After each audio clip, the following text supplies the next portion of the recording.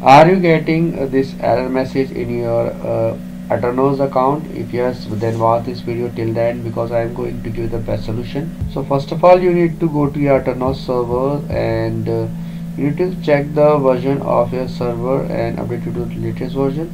This is my Aternos server. You need to check and see this is the version of my Aternos server.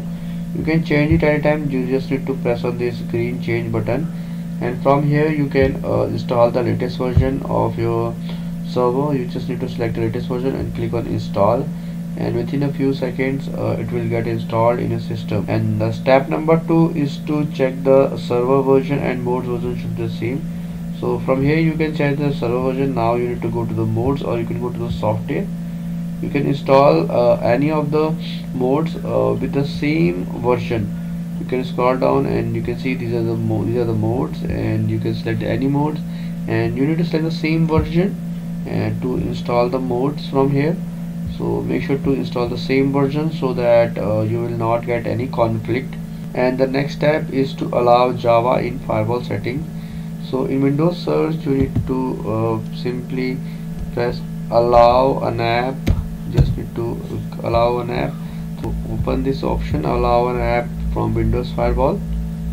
So open this and click on this option, change settings, and from here you need to scroll down and look for Java options. So these are 1, 2 and 3 Java showing. So make sure to make them public and private both. So you check all of them, public and private, and click on that OK.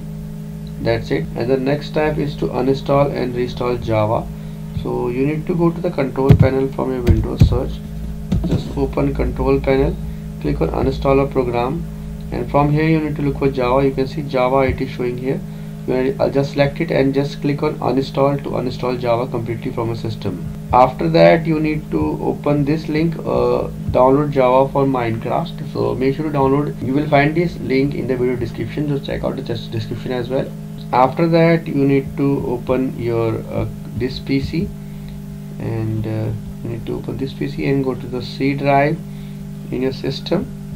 Just open this, and you need to go to the program files option, and now look for the Java option, and from here you will find this folder. Right click here and copy this folder from here. After that you need to paste this path here. You will find this path in your video description. So just paste this path and open this, and herein you need to paste that copied folder.